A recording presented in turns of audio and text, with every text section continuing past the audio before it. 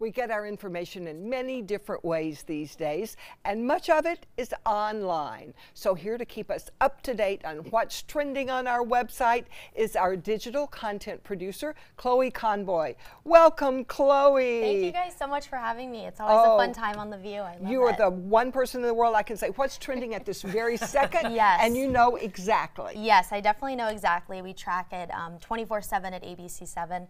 So what the top story is right now is we have a Sarasota resident that actually collected almost hundreds of donations for Hurricane Michael victims.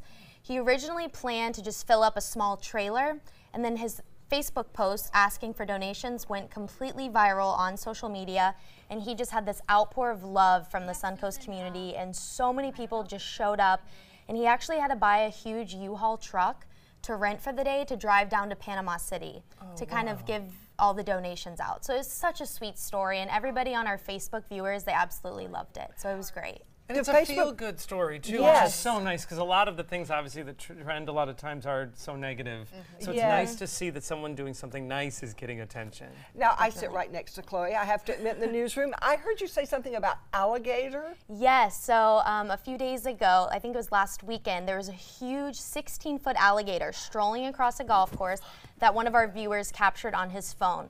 So he was spending the day golfing on Saturday, and he was like, oh my goodness. And I mean, I don't know what I would do if I saw that, but I definitely would not be filming it, and I would be sprinting as far away as I could. I mean, I would not want to film that.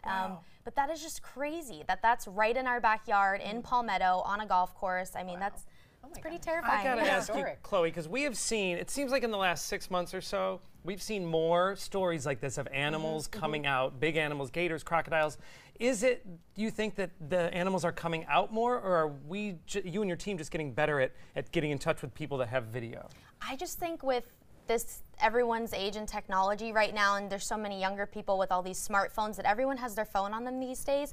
So I don't think it's that we're seeing more animals. I just think everyone's going to be on their phones more, and they're sending us the videos quickly. So I was just about to say, where do you get these videos? Where do you get these stories? So we just find them all over Facebook. I mean, one of my jobs here is kind of finding fresh content and finding, you know, those viral videos that I think are going to perform well. So just kind of searching the internet and looking at Facebook, and then also we get emails and calls from our viewers, so it's a great thing.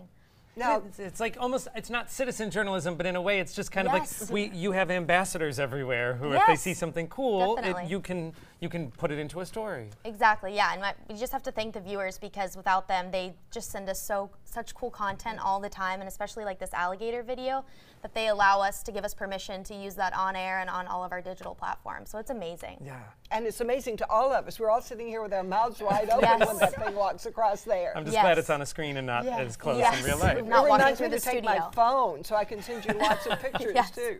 Yes, Ringling Post Office, now that was a big one. Yes, so this past weekend, me and the photographer, Sammy Chido here, we actually were leaving the Sean Martin interview, and we were driving by the post office, and we saw that it was all roped off. There were 2 suspicious packages left, according to the Sarasota Police Department. We Facebook Live for probably about an hour, and we had almost 1,300 Facebook comments. Wow. And what's funny, because the Facebook comments weren't really about the incident, they were kind of all just saying, like, being supportive, saying, Sammy and Chloe, be safe, no post office is worth your safety, which was so touching, because within the hour on the Facebook Live, it's like we created this bond with our viewers, and it was just amazing, because I was able to engage with them back and forth and be like, no, Cindy, this is what's happening, or this is what the police say, and we did a live interview with the Sarasota Police Department, PIO. So it was just so cool that they got to see behind the scenes of exactly what was happening and as the news was developing in real time. Well, it's so cool that somebody's paying attention to their comments. Sometimes when I comment on Facebook, I wonder if anybody ever reads this. Yeah, they do here. Chloe does. Yes, we definitely keep a close eye on everybody's comments when they comment on our Facebook page. That's one of my main jobs, is kind of engaging with the viewers and replying to them if they have questions. So we want to share with you a really, really sweet comment that one of the viewers said. They said, I get much better news from this page than I do from anywhere else. Great job. And seeing that just makes makes my day, because it's when we're on our Facebook page and stuff, we really are doing it to help the viewers and get the information out there and just help somebody during their day. So it just means a lot that people care and that people are appreciative. It's like a modern equivalent of manning the phone lines, really, because people are getting information to you, and even, you know, back in the day it would have been on the phone, but now it's more through comments, but that can make or break a lot of stories. You can get a tip from a viewer that, you know, we can't have crews everywhere, even if we tried, so that it's really nice that the community is giving back and you're giving back to them. And I've heard people complain that I don't watch the news because it's all bad news. It's only bad news. But you have more good news than bad news, don't you? Yes, definitely. I feel like lately we've just been having such great feel-good stories, and I think after Hurricane Michael, it's really just all the heartwarming stories really coming out, and it's really showing that everyone in this community really does care, and they really want to help everyone.